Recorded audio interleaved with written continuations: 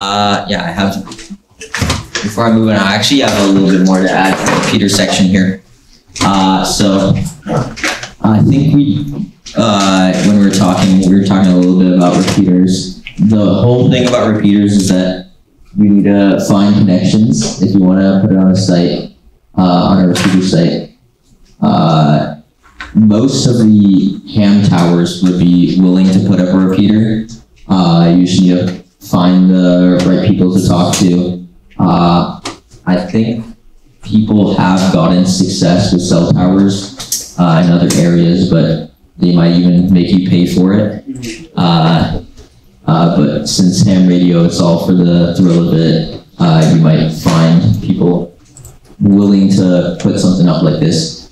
Also, you can put something up at a house, because this is actually family friend I know, and he lives up in the hills, so he has really good line of sight. So if you know someone, or like a neighbor who has a really good line of sight, you can just put something up for free and not be a nuisance. They'll be fine with it probably. All right, I'm gonna give it to John. All right, what to say, make a pair. For those that don't know, although you saw the pictures earlier in Ben's presentation, we were at Open Source. Ben put that together. He was leading the charge to show off Meshtastic at Open Source.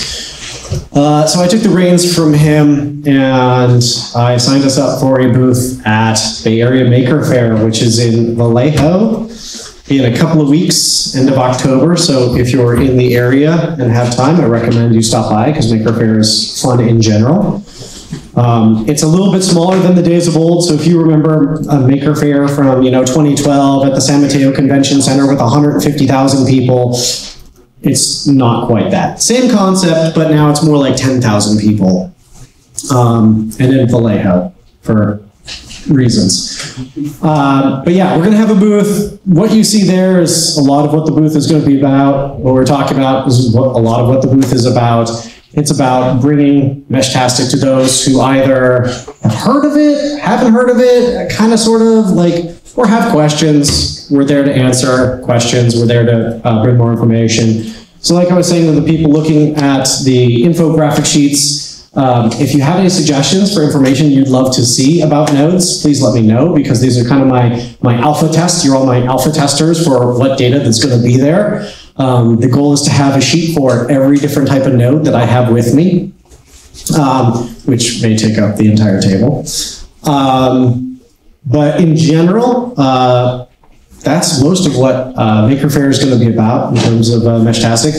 I know Rockland is going to be there, and Seed Studios is going to be there as well. So Lily? What? Lily? LilyGo, yeah, LilyGo is there with Rockland. And I think, who was it? Someone else, I think, might also be there, we were talking to. But all these people are all part of the Meshtastic community. We're going to try to work with them and see what else we can do in terms of building a bigger mesh, inviting them to cooperate, and all of us play together nicely. Even when it's just different manufacturers, but everyone's working towards the same ends of this, distributed, interconnected mesh. I think some of these groups are also going to be doing talks. I think Seed has invited you to join them for a talk or two? No? Okay. They offered to share a booth, and I say no to sharing booths. Yes. We got a booth, thank God. Thank you, by the way. You're welcome.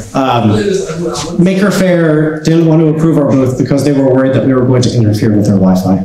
It was fun. Okay. I'm sure it's one of those situations where it's at some outside vendor. Inevitably at these event spaces, it's some outside vendor who specializes in Wi-Fi for events, and they probably said, everyone that has radio things, bad. Radio bad. So fortunately, with the help of our Lord and Savior here, we have we have a booth now. That being said, if anyone wants to help out, come find me after, and I would love to talk to you. because I think we have 1 or 2 people for 1 or 2 days. It's a 3-day event. Friday is the kind of preview for educational, I think for field trips for schools and a press preview, but it's going to be all Saturday and Sunday. So if you want to come talk about Meshtastic, if you like interacting with people, which I know some of us do not, but if you enjoy that and want to talk about it, please come see me because I'd love to have a volunteer or 2. And I think that's about everything to say about Maker Faire. And there we go. That's. I think you know what this means. Oh, yeah, I have a little bit to add about Maker Faire. It's at the same time as Pacificon, sadly. Oh, yes. All 3 days, same as Pacificon. I think they're in the same area, so you could probably go to Pacificon's in San Ramon. Is that close? Yes. Ish. 20 minutes. Oh yeah, okay, it's close. Unplug and replug here.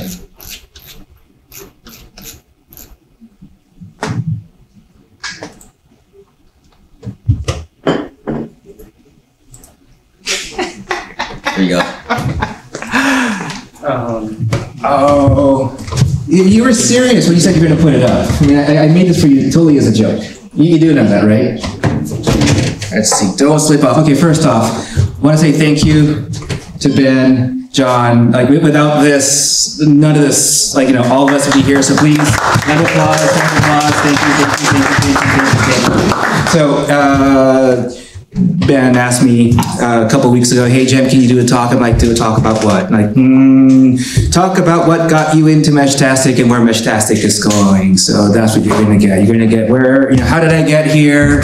And where we're going. Well, you're in the Bay Area. You must have heard about this thing called Burning Man. Burning Man? Yes? Yes? Anyone? Okay, almost all of us. Well, I've been going to that thing in the desert since 2003. It's been, not an every year thing. It's not even an every 3rd year thing, but I do go quite often, and I bring a lot to that event. And I went again in 2019. That was the year that, the COVID year. People got COVID out there. Luckily, I didn't. But I hadn't gone again. After that, I took a little time off because the event got shut down. But Burning Man's always in the back of my head. Like, what can I bring to this group? And I've got art cars, large-scale installations out there. But one of the logistical issues we've had was how do we communicate out there? And I was just looking around for ideas, and I saw this video by this guy with a Swiss accent about Meshtastic. I'm like, this looks really, really cool. So I got onto the Discord server, so started talking to some of the people there, and I've got a background in software engineering, quite good at it at some point in my career. Haven't actually written code for pay in a very, very long time. And here was a reason for me to actually write code. I love writing code, but it's gotta be for fun. The moment I start writing code for money, PTSD starts to happen. Like, what am I doing making money for someone else, doing the creative stuff I actually really enjoy doing? So Meshtastic ended up becoming this output to start contributing to something that I actually was passionate about. And it wasn't Meshtastic, it was bringing communication to Burning Man. So if you ever look at all of my contributions to the project, literally each and every one of them is there to bring Meshtastic to that thing in the desert at scale. When Meshtastic started, it was 15, 30 devices at most. And what was that number I saw there? 500 something, right? So it's grown quite a bit on a single level. Well, I started working on Meshtastic, and what really gave me the opportunity to do it was COVID. A lot of people were laid off. I was in that group. And so I started working on Meshtastic. And I gotta say, it just sort of grabbed me and pulled me in. First, I started working on a updated screen so people can see more about their network. Started working on modules, the serial module, I think.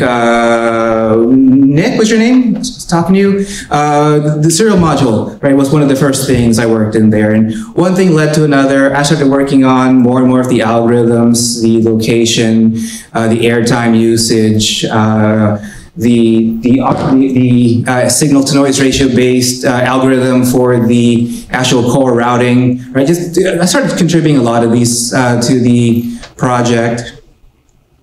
And, you know, as I was doing it, the founder of Meshtastic, Kevin, at one point, he just started referring to me as the project lead. I'm like, what? What, me? Why me? I'm just this guy working on the project. And he started introducing me to outside companies as the project lead. I'm like, all right, I can take this hat. I can take the baton. Sure, I see you're going there. You know, Kevin's one of these people who is a 10x engineer, right? He's just been engineering for all his life and is really, really, really good at it.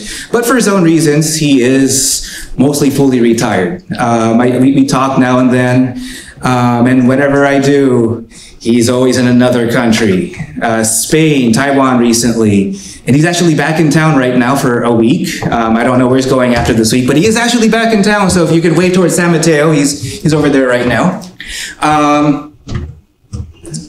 And so as Kevin started to introduce me as the project lead, I really started putting on the other hat there of kind of a community creator. A lot of my background was working for a company called communities.com, fostering online communities. I've got far too many certifications on coaching, executive coaching, team coaching, systems coaching, and you know, really using all that to make sure that we have a group of people that work nicely together, that can handle conflict resolution. You know, the things that who was it? Was that you, John, who called me Meshtastic Dad? I don't remember if that was you or not. Yeah, you come in, see people not exactly having too much fun with each other, say a couple words, and all of a sudden, okay, they're quiet now. The kids are at rest. This is great. So, yeah, I mentioned. I used to be a software engineer, right? But if you are one, you know 90% of the software engineering, you know, of writing the code, it disappears if you don't touch it every year, right? If you don't touch that language, 90% of what's in your head is going to be gone. You'll get it back. It's just like riding a bike, but it takes a while. And for me, I was not coding for years. And so I ended up taking an online Udemy class. C++ for Dummies. It was 18 hours. How do printfs work again? So if you're thinking about coding, Meshtastic is a great way to learn, great way to start contributing. It's all developed on the Arduino framework, which makes it very, very accessible to people from all levels, right? So if you're all considering it, we have a great group of people. I think last time I looked at it, and last time was 3 weeks ago, 483 contributors to the project across our different repositories, right? That's a lot. Let's see here. Community. One of the things is the screen suddenly turned off, or did I just notice it off? Talking about community, right? The screen. Oh, it's just for your benefit there, because it's, you know, my little hamster picture. But yeah, so... You survive without the hamster. I can survive with a hamster. So the community, right? We have the Bay Area group. There are groups all over. I was actually reached out to by a group in France who's just now starting up, right? There are groups all over. And you know, we are all part of this Meshtastic ecosystem. You know, we do have some donations. I want to put it out there. If you as a group are working on something to help Meshtastic grow, I'm not just talking about putting nodes up, right? But if you're doing some research development on Meshtastic, you know, come find us on our Discord, and we can help, you know, defer some of those costs. So we do get some donations, and you are part of the community. These are resources that are available here for you. Let's see here. Where are we going, right? North Star. Scale. right? That's where we are now. How do we make Meshtastic grow bigger, not only in the software, technology, these public networks, but how do we make it so people who come into the community, first-time users, it's easy for them. We have a way to give them support. We have a way to make sure that if you hand something to, I use my mother as an example, if I hand something to my mother, she's not going to say, what is this? And I don't become technical support for her, right? So, making sure everything is easy to use, can scale is very important. And scale isn't only about these individual networks. We have a lot of brainstorming and starting to implement these concepts called community area networks, right? With the community area network, exactly what you're doing here. You're building something for your community. It's curated. It's something that you defined how you can operate within this framework that you develop, and we want to do more of this. We have a plan to be able to build a community area network of up to 20,000 nodes. That's our design goal. How we're going to do this, we've got plenty of good ideas, but when we see these community area networks like you're doing here, this is what gives us that NASCAR Formula One experience, right? We learn from what's going on here. We're monitoring it.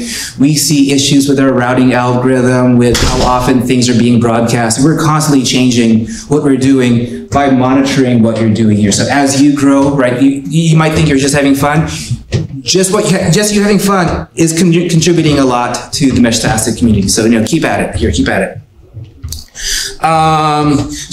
Scale not only means scaling the actual software technology, but the hardware platforms we're built on. I was actually out in Shenzhen, China a couple weeks ago. I had a couple of days out there. I was out on medical leave, and so I took off while on medical.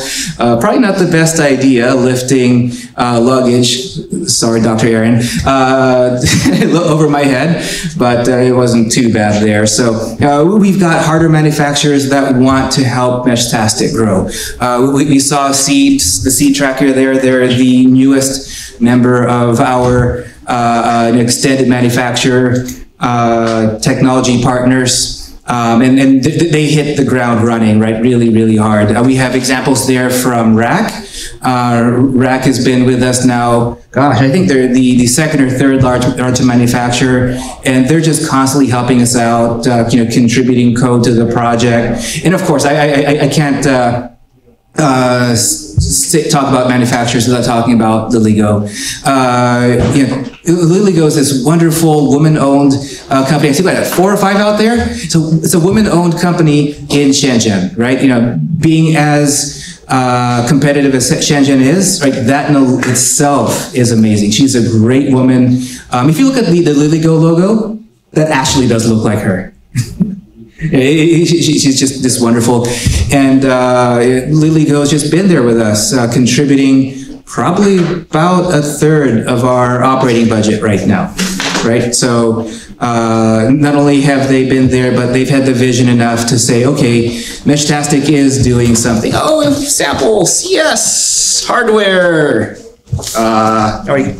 Let's see here. There's the logo. If I point this at the camera, will someone out there see? That is actually what Lily looks like. Yes, with the dress and all. But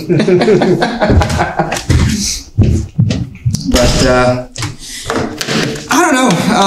This is fun. We've got a fairly large core team of engineers, depending on how you count it. About 16 people who are now working on Meshtastic. I'm not going to say full-time, but with a whole lot more time than just about anybody else, right? And Meshtastic is growing. We have plans on giving Meshtastic more focused, advanced research and development.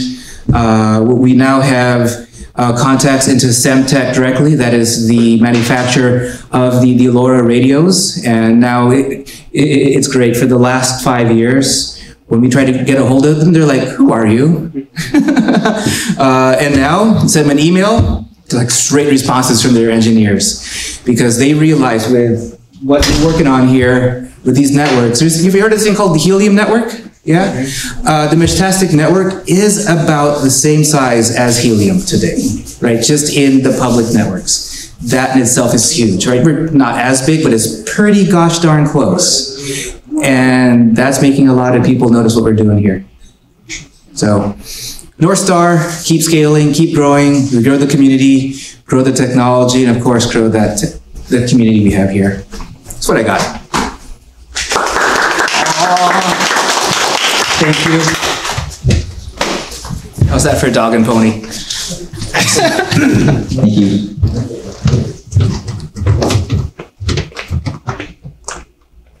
All right. So I think for the past couple of months, there's been a lot of talk in just worldwide Meshtastic of should we be switching to other frequencies, other modem presets, and stuff like that. I think, I forgot what that guy's name is, but the YouTuber in England, Andy. Yeah, Andy, he switched everyone over to medium fast. Oh yeah, first he made that YouTube video like Meshtastic is dead, I'm making my own LoRa protocol. And then everyone was like, yeah, Meshtastic sucks in the comments. And then he talked with the devs and he realized that he was just using a really congested network. So then he decided to say everyone switch to medium fast.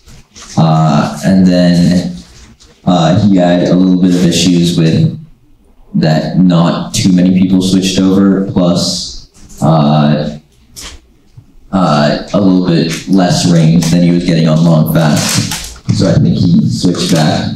But a friend of mine did some testing with some modem presets here. And you can kind of see that medium fast is actually doing, has around 86 to 91% reliability of getting a message through. I didn't make this graph. I actually don't fully understand what this graph means. So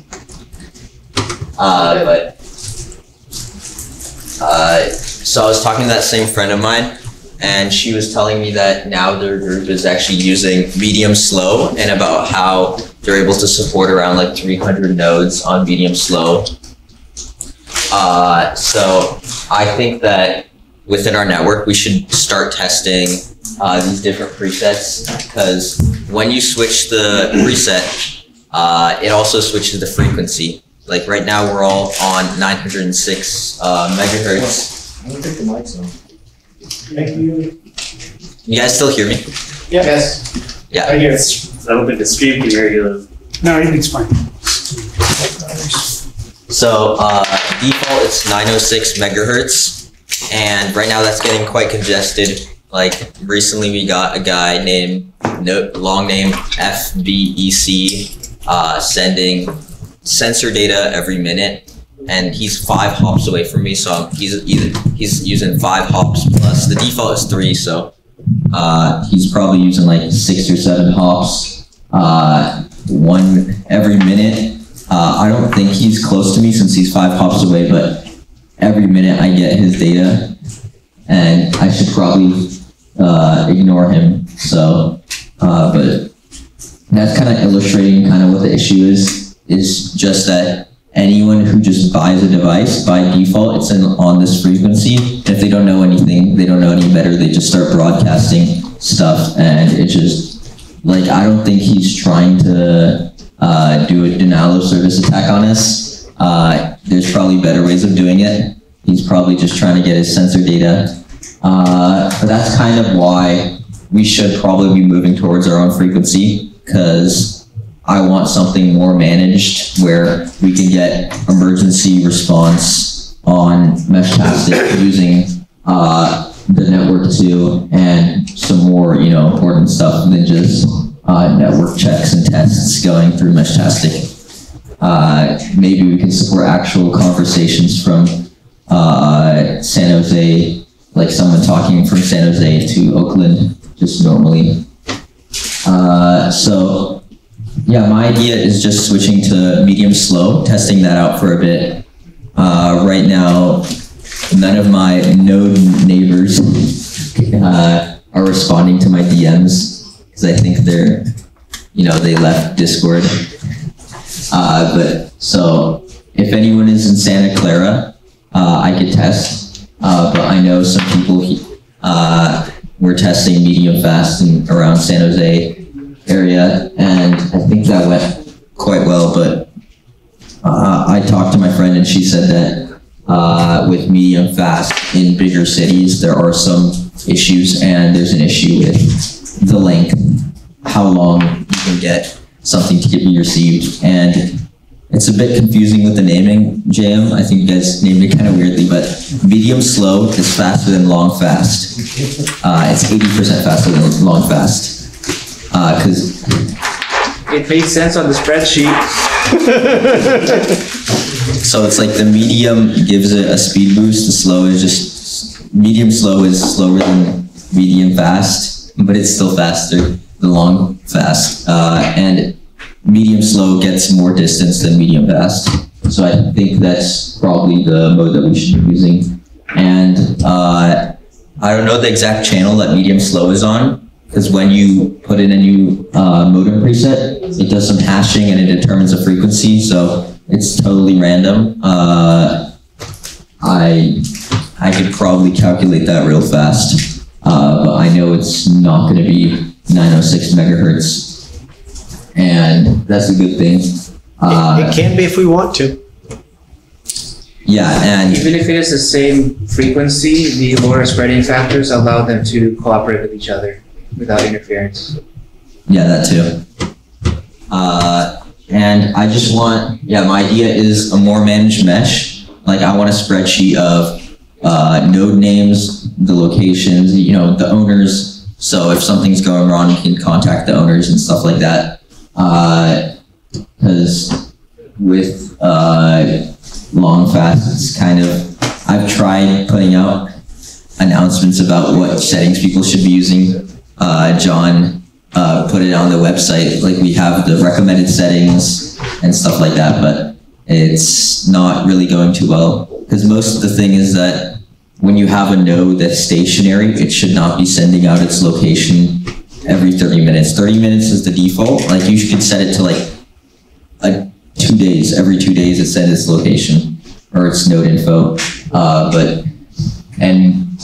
I think there's a really good video by the comms channel about what roles to, because a lot of misusing of the router role, because router does work well on really high sites, but on houses, and especially if you have in your car or in your hand a router, it's gonna not work too well.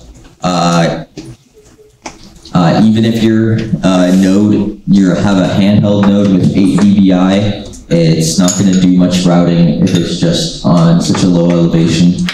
So my recommendation is if it's on a tower, it's router, and if it's in your pocket, it's client mute, and if it's like anywhere else, like on your house, on your roof, it's client, that kind of stuff. So just that's my idea, and I'm gonna probably make an announcement. We'll probably do some more testing before we start pushing everyone to the new network that we probably build up.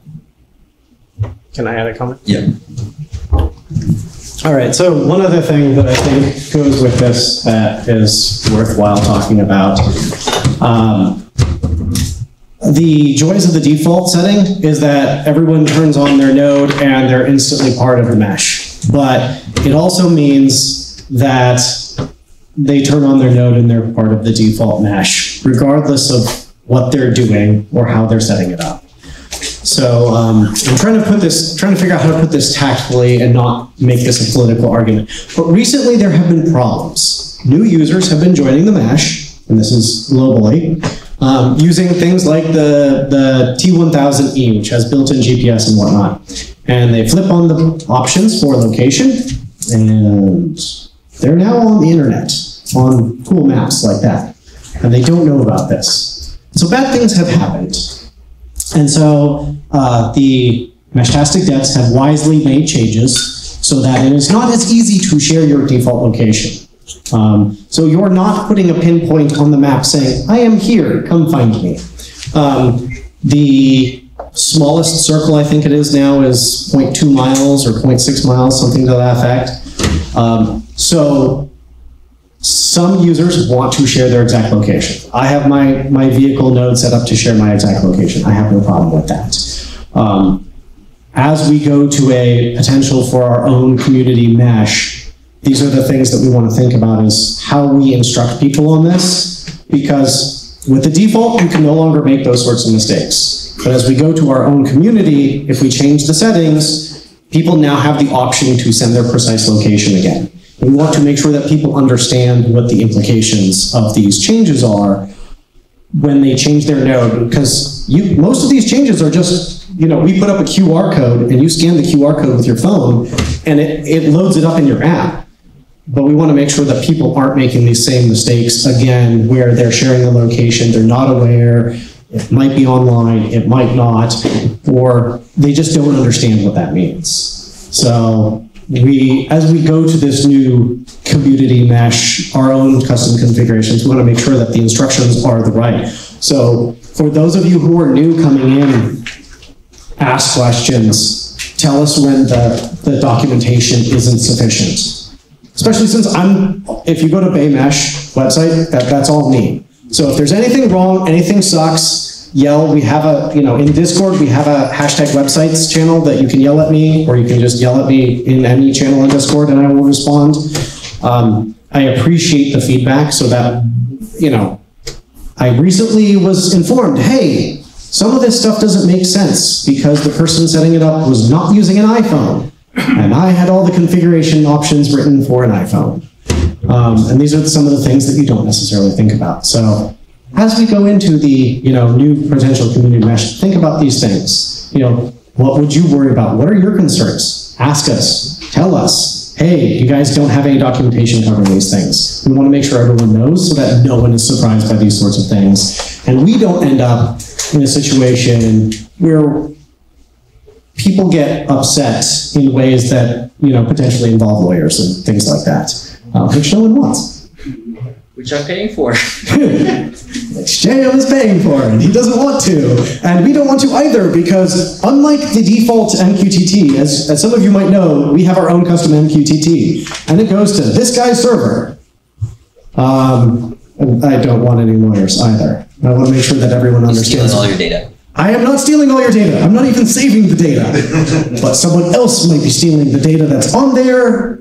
Ipso facto, Colombo, Oreo, we all get screwed if we don't think about these things. This has been demonstrated. So I just want to make sure that that was talked about as well.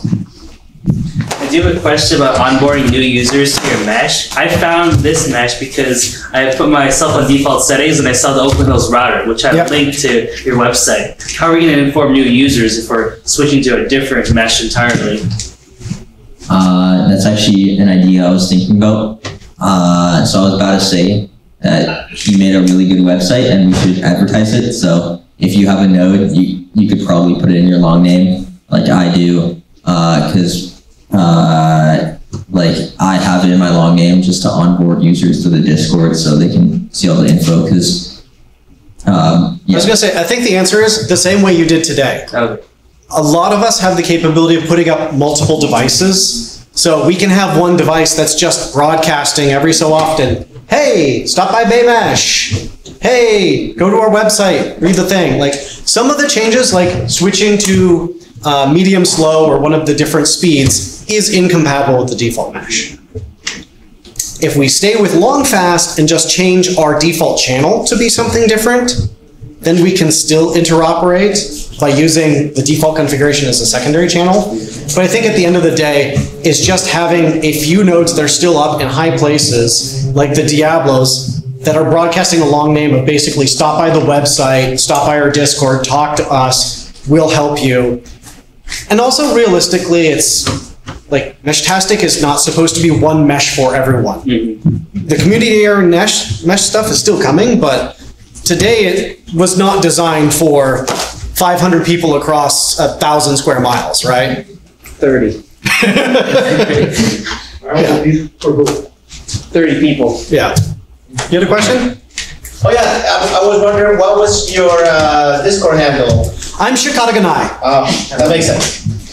Nice meeting you. And you're RCGV underscore. Yeah, and then KO6CNT, I have it in my, yeah, about the location sharing.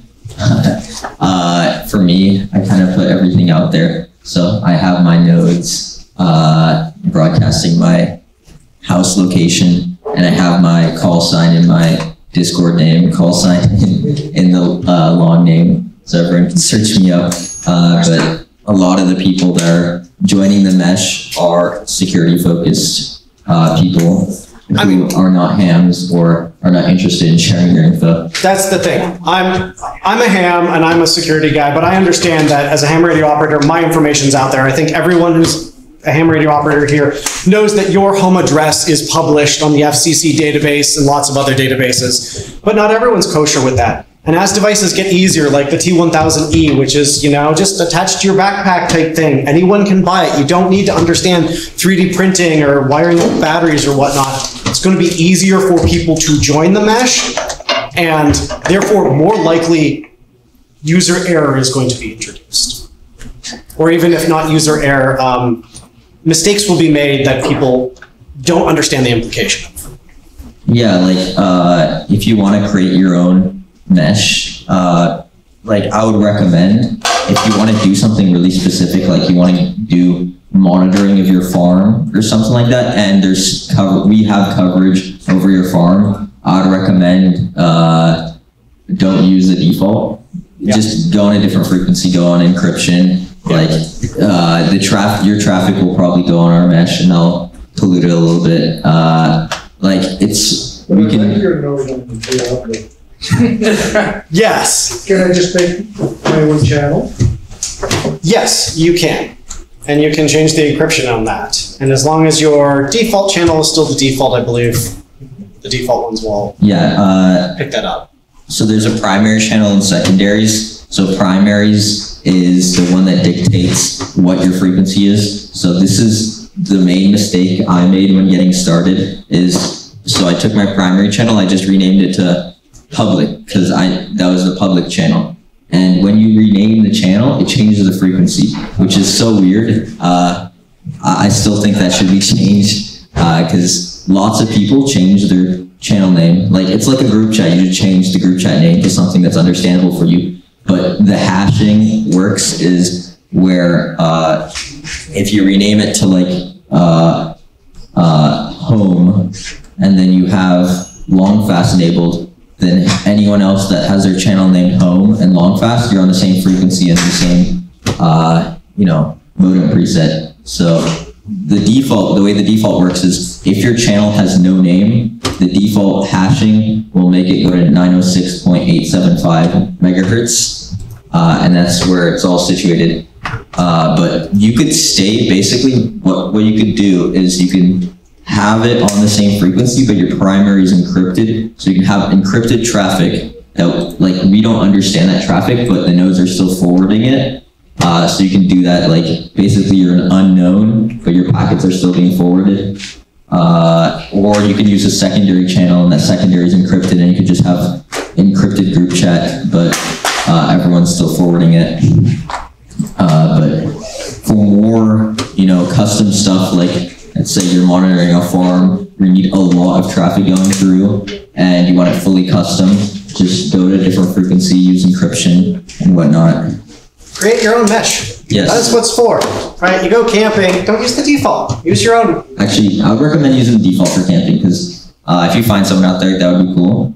Or you can just use whatever's infrastructure someone built out already. Okay. We may have different opinions. The important thing to remember is on default, anyone can see your traffic.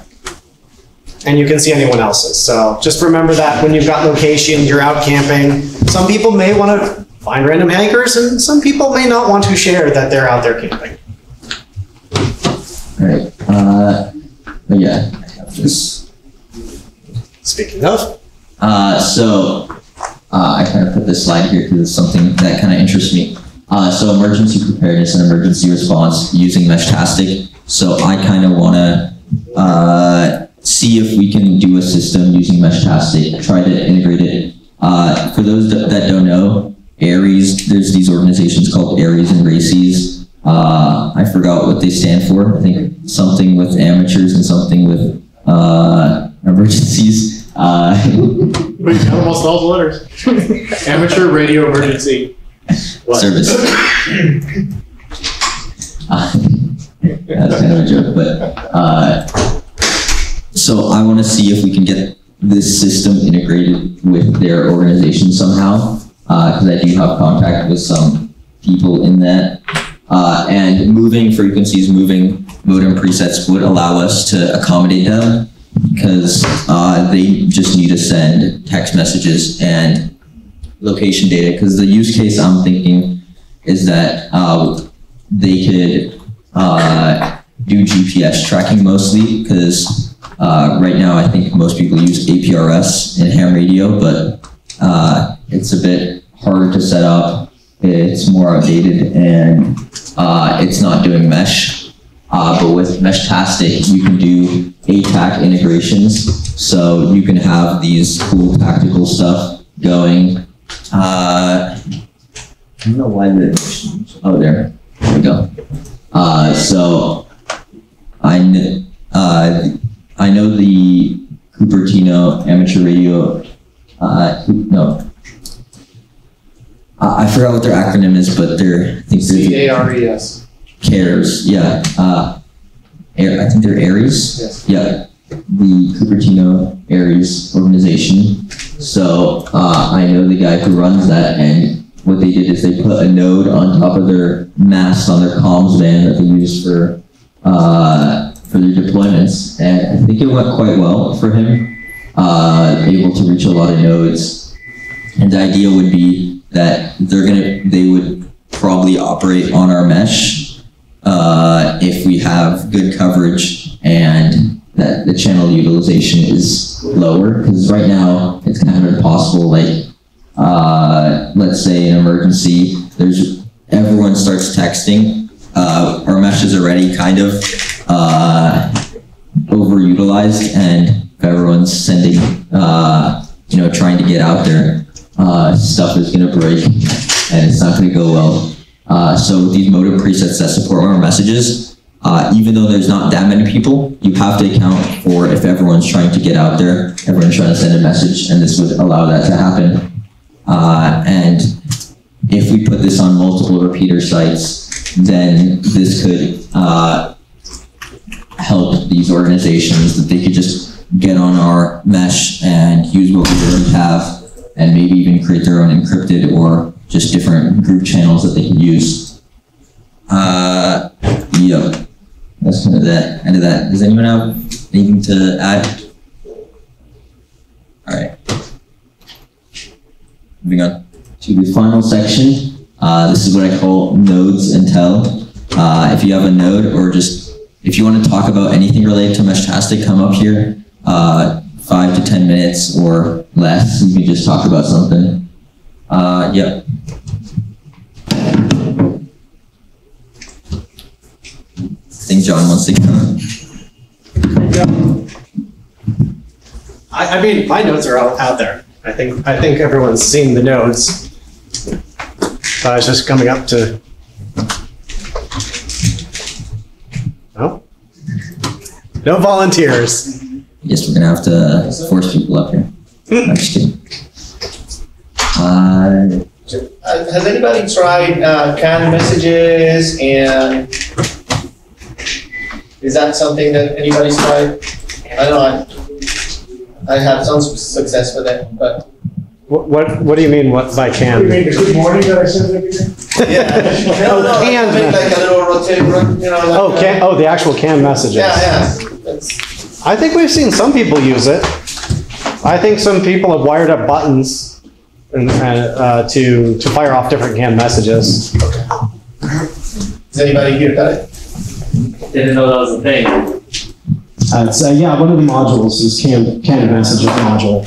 So if there's something that you commonly send, like for those of us driving around, like want to check in a specific location, you can quickly, pop out a specific location or note to someone. Yes. Who knows about store and forward? Store and forward. ESP32 only. I wrote it. Do you use it? What's that? Do you use it? Or what was the use case you had in mind when you wrote it? I did start off. I go to Burning Man. The use case was to use it at Burning Man, right? You might be behind a large art sculpture. You're not getting the message. Your battery didn't last that long. You come back to camp. You miss the message. Say, come get ice, right? Those are the use cases. I've heard of people using it at music festivals. Is a really popular one. It seems to be a very niche use case. What does it compare with, somebody put up a BBS on the I did see that. I saw someone put up a Zork online once. Yes. It's just a intelligent way of storing the messages that have been received and being able to ask for it whenever you like. Yeah. Any other questions? Yeah, go for it. Has anybody done nodes or relays or anything on near water, near the ocean? Yeah, I know a guy who knows something about that. There's a company out in Washington State that has Meshtastic deployed on buoys floating out in the Puget Sound. Big old yellow ones, right? I do not remember what they actually look like. This was 3 years ago when they deployed this. Yeah, they're water buoys. Yes. Fairly large with a solar and lead acid battery at the bottom. Yes. Yeah, because you need to weigh Yep. They're using it for open ocean pollution monitoring. Yes. Yeah, we've seen a few people ask about like sailboat deployments. Because the thing about it is like water is mostly flat. So as long as you can get, the higher you get, basically you're talking about at that point in time, the range is more or less limited by the curvature of the Earth. Because there's not much in the way of interference either. HF Meshtastic. HF Meshtastic. Oh, the balloon map. Oh yeah. Oh. Yeah, a little bit about the BBS. Sadly, no one's actually. I don't think many people are using store and forward anymore after Comms Channel introduced the BBS. I was planning to, if I get time, maybe rewriting it in a language other than Python, because I despise that language. It's the only right language to use. No. Stay away from the dark side. Yes. I'm trying to do 3D. But I'm just showing some packets received from the SF Hab balloon launch that I was talking about earlier. So this was the first packet. It was, I actually don't remember. Is this feet? Is this meters?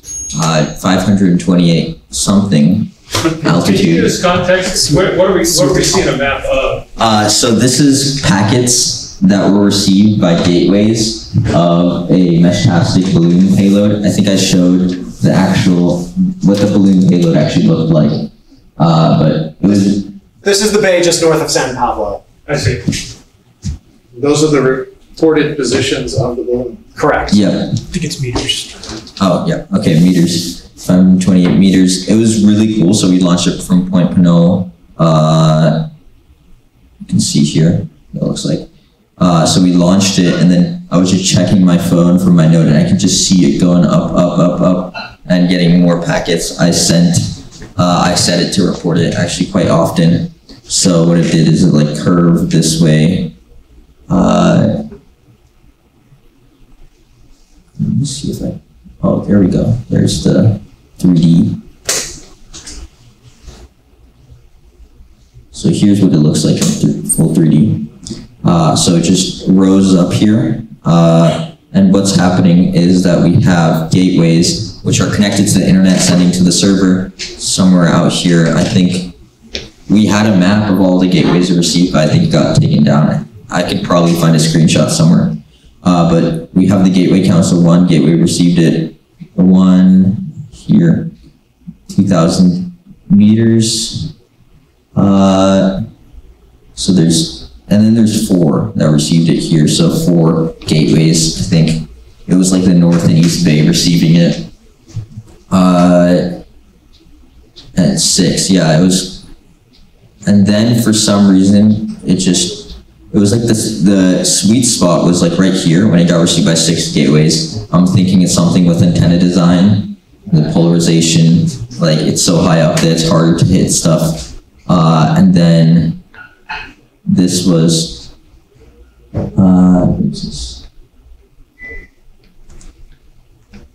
yeah, 12,000 meters. That was the last position that was reported. This was hit all the way in Sacramento, so right. Go here, so I don't remember exactly where in Sacramento. Yeah, it's just so far. That was the craziest thing. So we can do a lot more experimentation with Meshtastic. Right now, it's kind of, the messages aren't going through so well, but what Meshtastic right now, our long fast network is good for is APRS kind of stuff.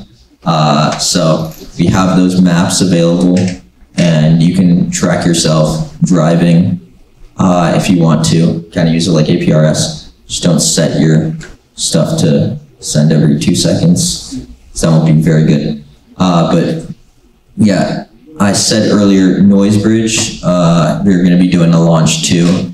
And I want to see how that goes, because that might actually be better, because I gave them some of my advice with the antennas. But that was kind of a cool thing I want to share. That just solves the repeater problem, right? We don't need mountains, we'll just send up a balloon every day. Every day. And you can just, what you do is you have a balloon and then you just tie it to a rope and then you just keep it up there. Just like the police do. Or you just put a drone. I think someone in the Discord was like overcomplicating this. He was like, what if we put a drone, we have a cable running down with that charges it and it stays up there for forever. And I think the balloon is the easier option out of that. But yeah, these are cool because repeating, this was actually not a repeater, this was just sending packets down. It was, and we would just scrape everything that contained the node info, all the packets that we received from that node, we would scrape that up and put it on the map. So that's the really cool thing we can do with network integration.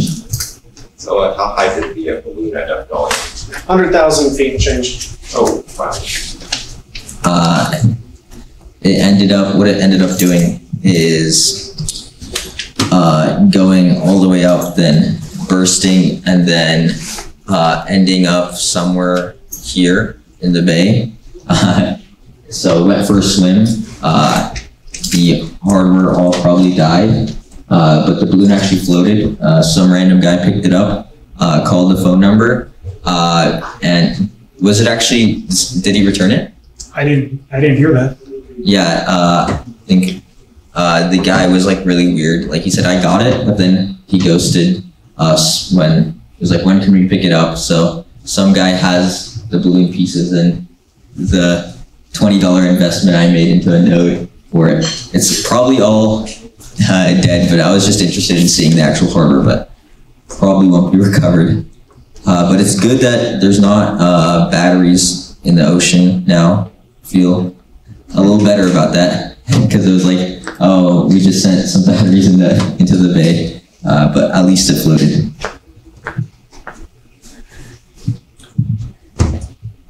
Question? Or Yeah. Sure. Has anyone had any experience with directional antennas? I work for a Wisterize, so we have a lot of point-to-point networks, and then it branches out. But it'd be cool, like, to get a few directional antennas, like on top of the mountains, just to route the traffic really far away, and then spread it out. We talked about this a lot. Yeah. So we talked about this in concept because there is, with a directional antenna, we could use something like short fast. And because the short being short range is not really applicable once you're talking about Yagis that are, 14 dB or more.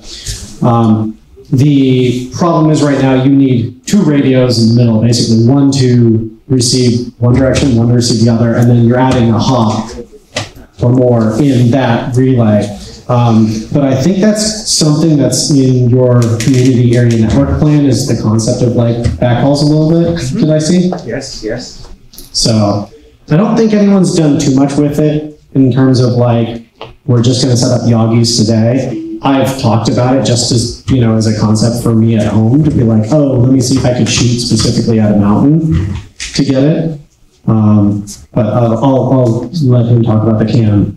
So not the can, but so I'm in San Francisco, and I'm almost at the top of a mountain, like up one of the hills, which means there's no reason for me to send signal behind me. And so I have a Moxon antenna pointed into the bay. And one of our early range records is actually in New Zealand, point to point, 200 something kilometers or 100 something kilometers using just these Moxon antennas. So it doesn't take much to get better than what these little rubber duckies will give you. And if, at least in my use case in San Francisco, having an antenna actually send the energy where it's not going to be absorbed by the mountain, useful, right? Is there a legal issue with that for directional antennas on Part 15? As long as the total energy is below that 1 watt, you're okay. Now the other part of Part 15 is you're not supposed to have SMA antenna connectors. So there's that too. So, I mean, yeah, this is kind of a twitchy place to play. So. Meshtastic is a software project, not a hardware project. Yeah. I'm not very diplomatic. Oh, get your ham license. You can. I mean, I've got a ham license. Yeah, so you can transmit up to 1.5 kilowatts. But I mean, like, one of the projects that I've been tangentially involved with is Arden, which is a sort of more conventional Wi-Fi based meshing solution that's deployed in the Bay as well. And that does have point-to-point use and high gain antennas. Mm-hmm. It's like obviously a lot higher throughput as well. Yeah. Hey, you're actually putting me on the map for once. Thank you. What's your node? What's your main node name? WCRT. I know your location now. Yes, you know exactly where my house is. And you can see exactly where I set it up, which is on the wrong side of the house, but that doesn't matter. You want to talk about why we got the map up?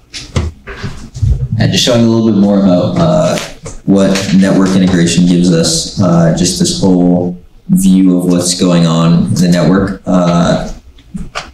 Yeah, it's like, look, this is my Foothills router. It just got updated 3 minutes ago. So I can see where my battery's at. So battery is at 91%. So this guy's, I set it up at like 99%.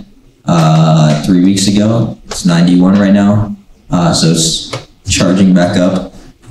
So it's quite nice just to get that. Any other questions? Comments, concerns, anything anyone wants to say?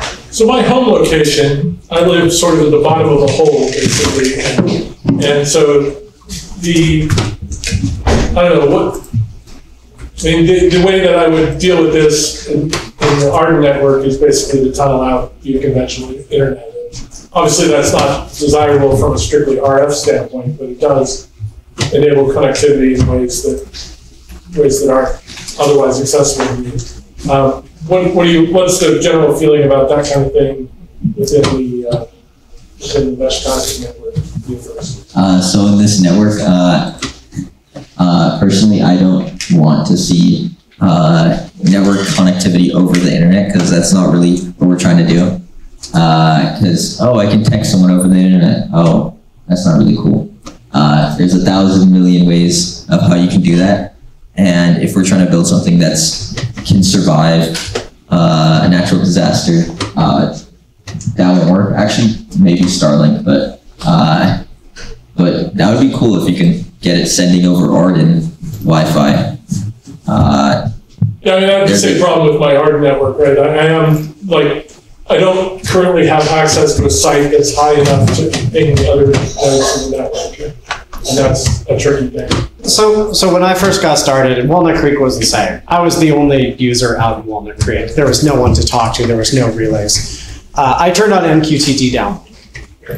We now strongly discourage that to everyone. And if you're on the main Meshtastic MQTT server, you can't. They have changed it so that there's effectively 0 hops remaining, so your messages won't go out. With our MQTT server, you can do that. I would say that it's still strongly discouraged. If you're going to do it, turn your broadcast power down so that your messages aren't going to end up on random happen chance, bouncing out on a lucky night and getting back into the network, even though they shouldn't. You know, the network is theoretically smart enough, but, you know, there's only so much you can do short of, you know, finding a hilltop to rely off of, unfortunately for RF. I mean, I have thought of constructing a sort of pirate solar powered node and hiding it on somebody's property somewhere. I would never suggest anyone take any sort of legal action. That being said, we have seen people putting nodes in places that they may or may not have approval to do so. This could be construed as for an emergency, I built this battery-powered box, which I need to test it. Right. Again, we strongly recommend against doing anything illegal. We recommend that you contact the property owners if you're going to put devices on their property. Some people are actually pretty cool about this kind of stuff. We also greatly ask that you don't attach nodes at random to infrastructure. When you attach random things to power lines, cops get called, FBI gets called. We start seeing headlines, you know, Meshtastic, is it a terrorist communications network or some crazy shit like that? I mean, no, but unfortunately this is the world we live in. So I would just suggest that if you live in that sort of area, see if you can find someone who's willing to let you stick it. Because, you know, a thing on a pole, a solar node with a rack unit can last several days on a very small battery. So my comment on that is I've actually seen people do that. Like I'm in this SoCal Discord. What they do is they have their network, I would say it's a lot more reliable than us because they have a lot more high nodes on high places. Like, first of all, they probably have, I've seen that they have a lot more repeater sites, like contact with repeater owners. But I've seen that what they do is they go to like some, to the top of a hill, like hike to the top of a hill, and goes like a water tank, like take like a magnetic node with camo on it and stick it to the side of the water tank. Yeah, if someone goes up there for maintenance and finds that, they'll probably freak out. So that might not be a good idea. So again, please don't do illegal things. Leaving random nodes in places that you don't have approval is... It spoils the fun for everybody. Yes, that's the basic... It causes somebody to have a bad conversation, even if nothing happens. Yeah, that's the reality. Is like it only takes one person. Like I've seen it on Reddit. I've seen the pictures of someone literally attaching like crawling up a 50,000 kilovolt tower and attaching a node to the side of it. And it's only a matter of time until one of those sorts of things gets found. The FBI will get called because they will take it as something on national infrastructure, and then bad things are going to happen for everyone. So remember the Moonanites? What's that? Moonanites. Moonanites? Yeah. It was Adult Swim did a marketing campaign years ago where they had a bunch of magnetic battery-powered devices. Bomb squad showed up, and multi-million-dollar settlement was ultimately reached. Yeah. And the Meshtastic project, the financials are open source. You can go see it on OSC. You can donate. You can also see that there isn't millions of dollars in the project to pay for the FBI getting grumpy at these sorts of things. So, please don't attach it to infrastructure. If you're going to leave it somewhere, try to ask someone. And my advice, if you have no one near you, there's a guy in our Discord, he has a saying, plant a node, grow a mesh. We have much the same philosophy on the Arden network as well. So just ask around, ask neighbors, ask friends, family, if they're willing to put something up, or just get them interested and they might just get involved in it too. Yeah, a lot of it's finding the right people. You find their city workers who are interested in this sort of things and can convince their city to let them put up a couple nodes.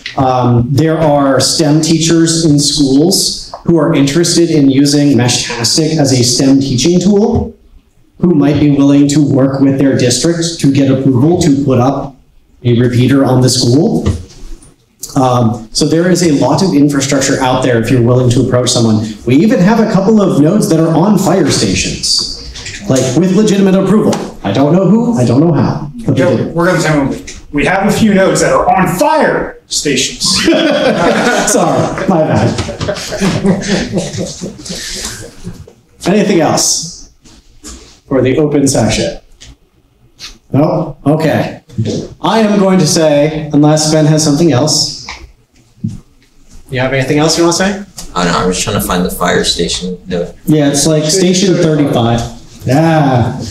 I'm not the only one that sees those messages. Please direct them. Yeah. They're not going to kick us out immediately, but I do want to say thank you for everyone to coming down. I appreciate it. Some of us came for quite a distance for our first impromptu meetup thing. That clearly we need to get a little bit better at what we're going to talk about, and we're learning from these experiences, but we appreciate everyone coming by and hopefully enjoying the pizzas. I think it's all gone. Excellent. And so, yeah, with that, I want to say have a good night.